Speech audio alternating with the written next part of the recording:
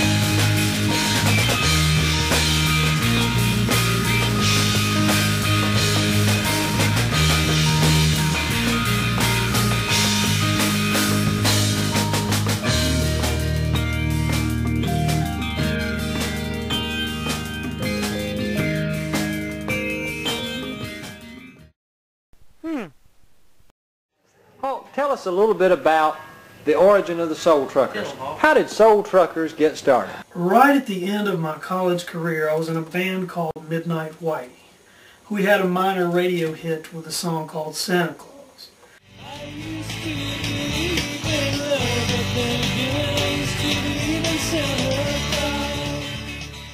And then everything just fell apart. I wanted to keep playing. I wanted to do something different. So I decided to start an alternative Southern gospel band. I didn't have a band, although I was kind of informally jamming with Mac Powersight and B.H. Wood here in Macon. I remember Hawk back in the old days. He told me one day he wanted to start a band and call it Soul Truckers. Shortly after that, he made some promises to people about there being a band, even though there was no band. Somebody came to me and they said, you know, we've got a concert in the park, we want you to play. He said, we have this band, they're called the Soul Truckers, What's her name? and they can fill that bill. Some people are leaders, Mr. Wilson, and some people are followers. I'm neither. Apparently he was hard-pressed for a bass player, and he gave me a call. There was a little bit, I guess, of deception employed early on. Was it a lie? Maybe. But the fact is, we delivered in the end. So Mac and B.H. Well, I play bass. and myself added General Merle T. Nutticus as our drummer. I didn't really like him a whole lot, to tell you the truth. Always made fun of me back then. And we became the Soul Truckers. We played our first gig down there in Mount Vernon in the midst of an oncoming thunderstorm. Supernatural intervention, maybe. I mean, the wind came through, the speakers fell over. Once the lights fell on us, it was like we were bonded. The only song that I could actually play, we finished, and then that was it. I mean, there was no more. An ominous beginning for a band, yes. We call ourselves the Soul Truckers. We're an alternative Southern gospel band. Hi there. It's gonna be big hardwood. And you got the General. No Hawk. This is my guitar, Buttercup. This is my piece of crap. Well, let's give it crap. It was in Mount Vernon, Georgia, on the Bruton Parker College campus, in a little chapel, where the Soul Truckers first rocked the free world.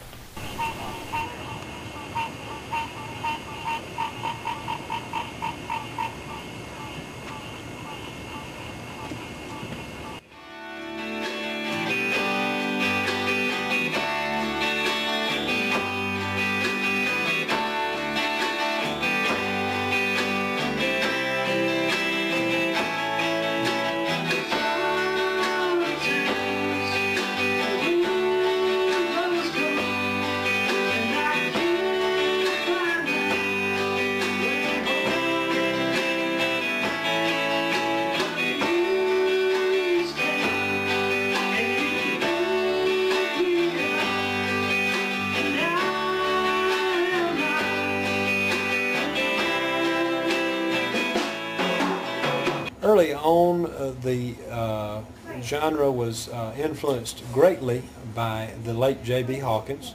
J.B. Hawkins was kind of a mentor for me. I'm a disciple of Hawk. I read his word daily, and he has just so greatly changed my life that I'm willing to follow him to the corner of the earth. I wasn't really sure where he came from or what he did or who he was or any of the sort. He brought in several original songs. One that I really liked all along was the Dairy Farm Girl. I always thought that was a neat song.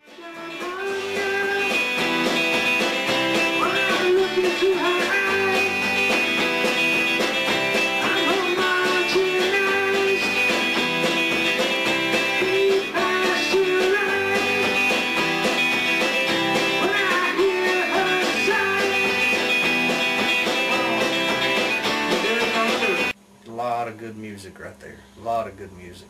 Like the worst music of all times.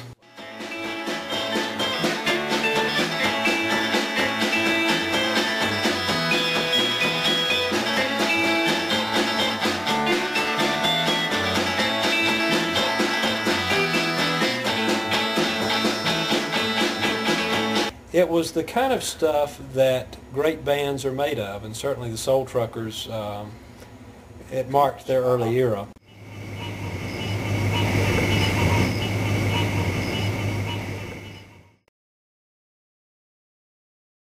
When it came time to make our first album, the governor stepped in and made it happen.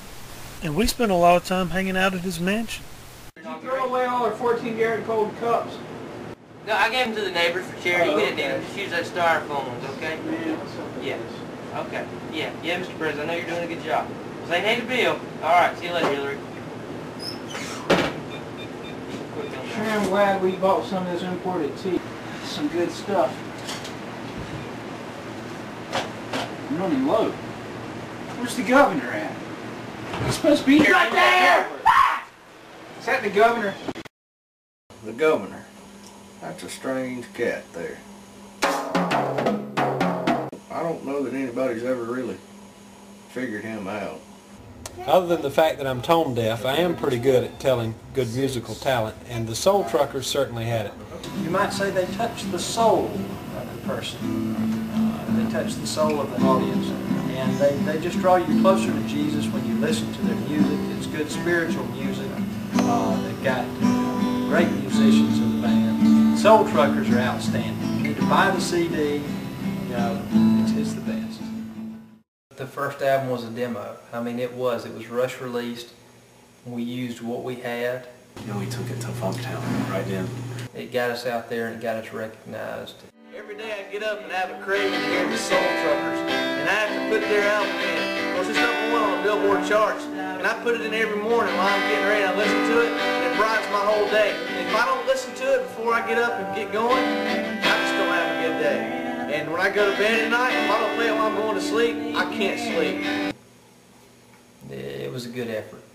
It sucked. We didn't have a real title for it, so we just called it the Soul Truckers. Overall, disappointing, but it had its highlights. It had Sometimes and the first version of Street Corner Woman. That's something. She's a strong-willed woman. She's a street survivor. She's a lady of the night. She's an energizer. You better watch it, brother. She's bound to take control.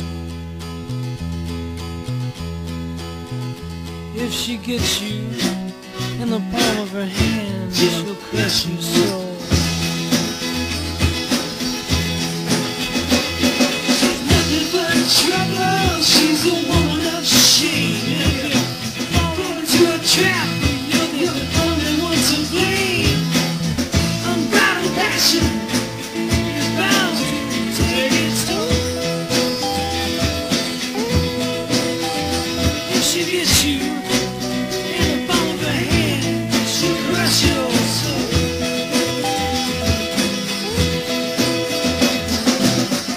You know, in the end, the first album was not a success. But with the governor on our side, the Soul Truckers were. And we would not be where we are today without the governor and what he did for the band.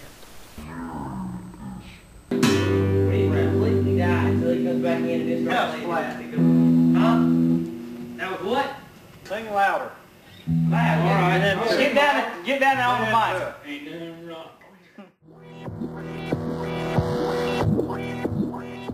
Right about the time the Soul Truckers got going, the Mount Vernon music scene just exploded. Kind of crazy in Mount Vernon at the time. There was a lot of new bands out. A lot of locals. The locals actually outnumbered the bands, but there were so many bands. Film crew came down and did a documentary. We were in that. There's not much happening in this old town. They roll up the streets when the sun goes down. What we need, I'm telling you true, is a coffee house rendezvous. Well, I'm a teenage teen and I'm in my teens. I'm a teenage teen and I'm really mean. I'm a teenage teen and I'm quite obscene. You better watch out, Richardson. Teenage teen. Ding dong. The interest has been overwhelming from people across the country. This gives them a meaningful experience in life. It's not a make-believe situation. It's for real. Some do try, and some find out they've got a talent for some things. Swing down, swing down. In this day and age, there seems to be a big trend toward non-involvement, and in a place like this, it's pretty hard not to get involved.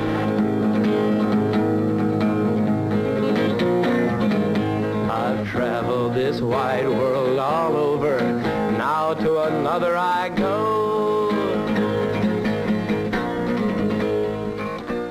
You can come in here, meet new friends, talk to old friends, and play cards, just sit around and talk, or just do absolutely nothing. Anybody can find something that they like in Chumley.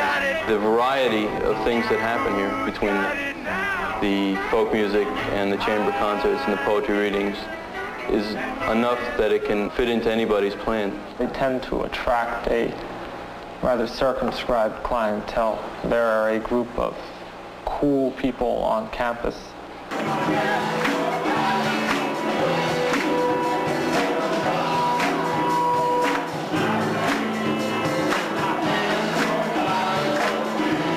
If the sign which prophesies and the end which brings joy are separate, it is because somewhere we stopped listening to our heartbeat and started on the clock. Harry Drum and Truman Cup out and Dewey, chop suey.